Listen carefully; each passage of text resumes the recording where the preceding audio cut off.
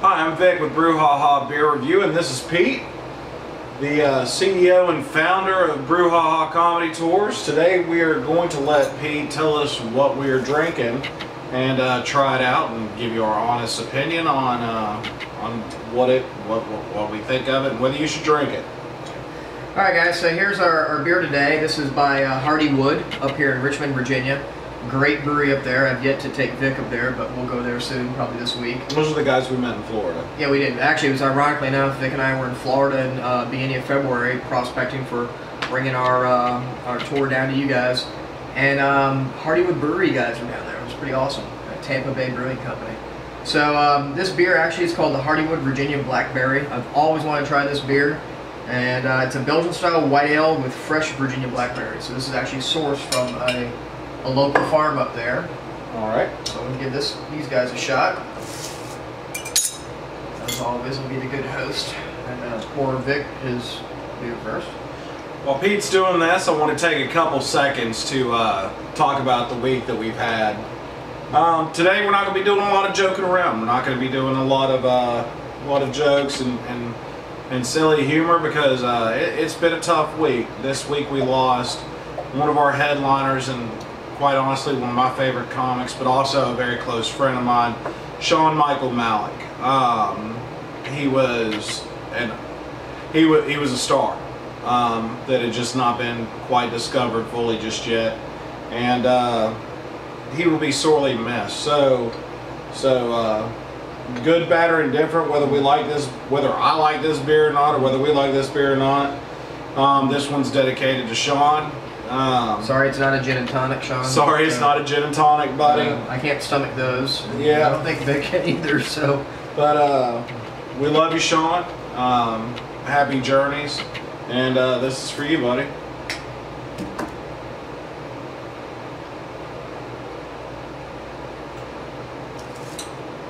Bad.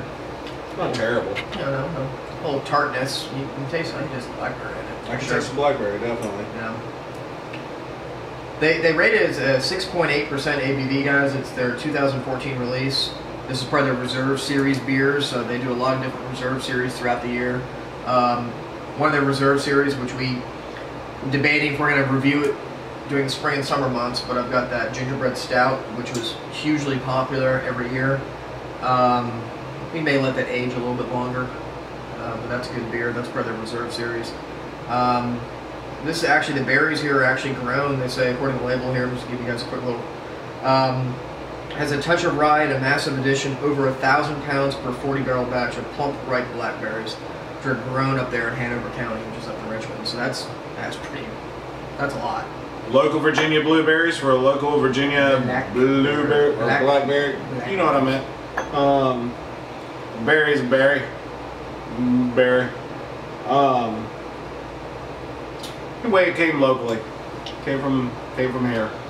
They're not the first brewery to go with local. I mean, you've got no, O'Connor's. Not O'Connor's. The Big Ugly. Big Ugly.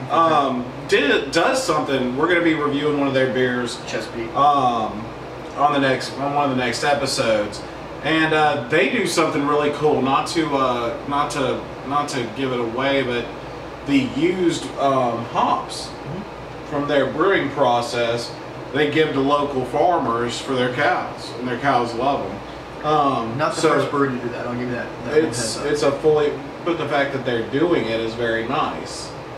Right. Most will give you a heads up, not to be the jackass here. Okay. But most local breweries actually do that. It's a way kind of making everything rotate. Brothers Brewing Company, or Brothers Craft Brewing does it for the local farmers. St. George here. Do you really want to bust out the ones locally that don't, though? No, because I'm pretty sure that pretty much all of them do. No, they don't. So, because I got listed which ones don't. No, really? Yeah, so, no. That's a lot of them do. To those that do, and to the Big Cheers. Ugly, thanks for staying green. We'll edit this whole part out. Right. But hey, what since you're gonna edit all that part out, one other good thing I'll say with Chesapeake, Big Ugly they're doing, and they're actually the only microbrewery here in Hampton Roads that are doing this. They're making their own root beer. Otter root beer, I believe is the name of it. Which was delicious. Which, you know, was very good. The only other breweries that I know in Virginia that actually do their own root beer, which is surprisingly, they even made the comment that they're surprised no other brewery actually does it.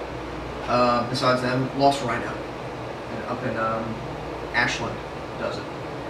They're way close to the DC area. And then the closest one beyond us here in Virginia would be this wonderful brewery in North Carolina. I unfortunately was not able to try their root beer, and we weren't able to evaluate it. But Weeping Radish makes a great root beer, bottled in 22-ounce bottles. Wouldn't you agree there, Vic? You told me I could have it. He told me I could have it, so I drank it, and then he wants to get mad at me for drinking it. I wanted to review it, so y'all. We're beer review, not root beer review. Well, beer is in the name of root.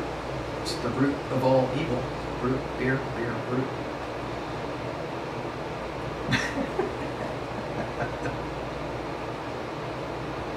And sometimes these things are just not going to go the way we want them to go because of whatever reason. Do you like that beer? It's actually not bad. It's a light beer. It's got a little sour. You think it's sour?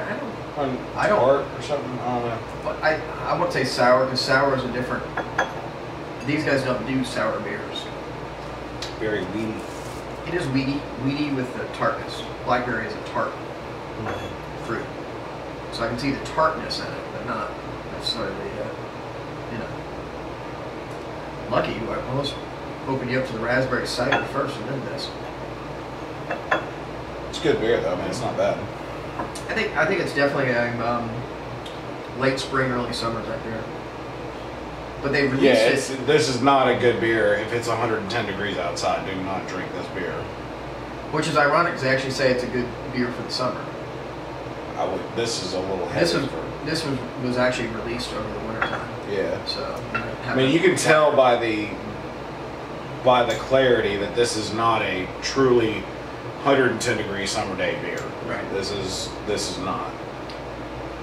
We've had some decent beers that were. That watermelon beer was. Yeah. That was amazing. If I actually cook grass for a living, I'd love to drink that. Well.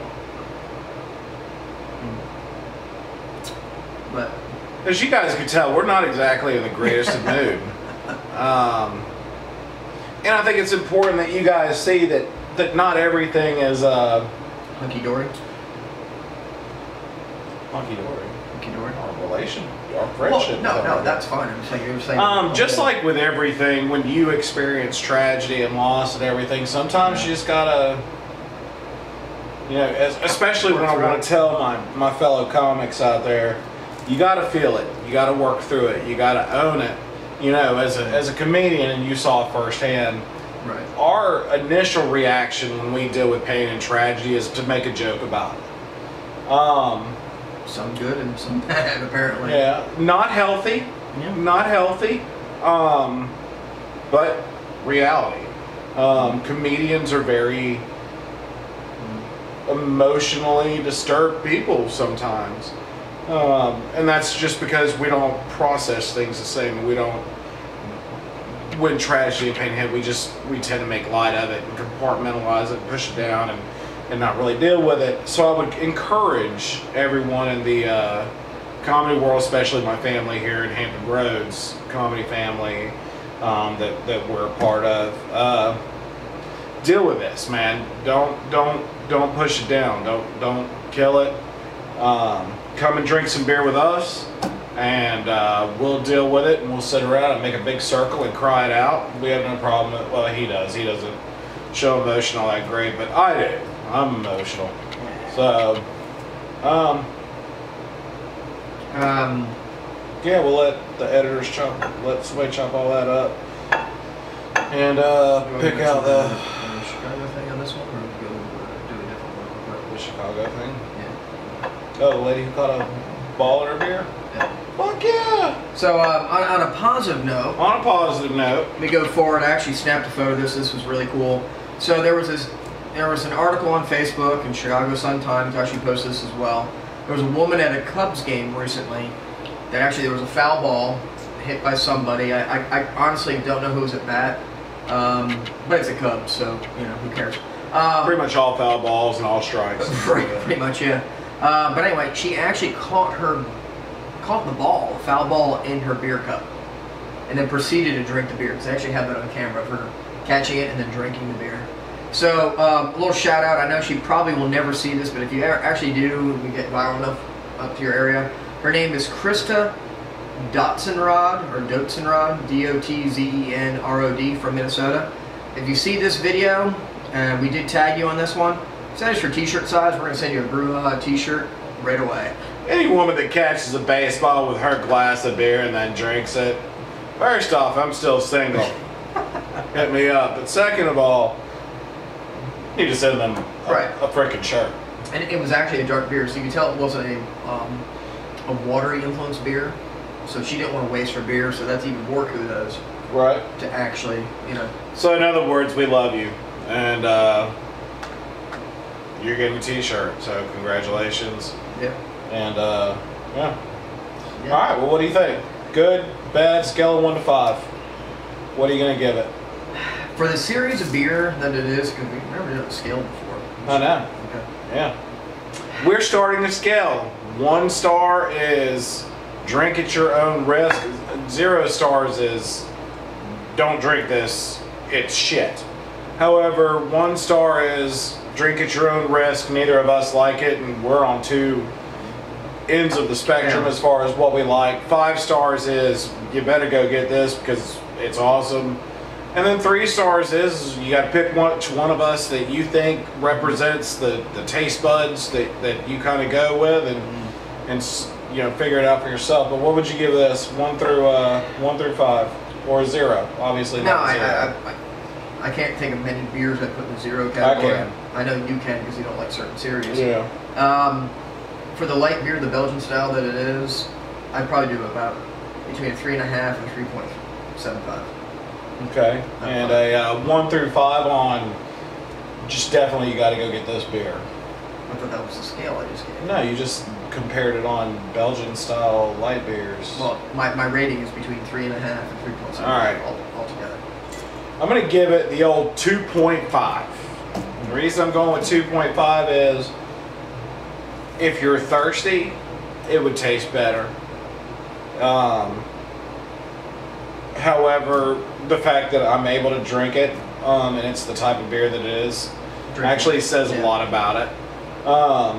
It's not a bad beer, so I'm going to give it the 2.5. So you're going 3.5, I'm going 2.5. Cheers. Cheers. And that, ladies and gentlemen, is webisode whatever in the can.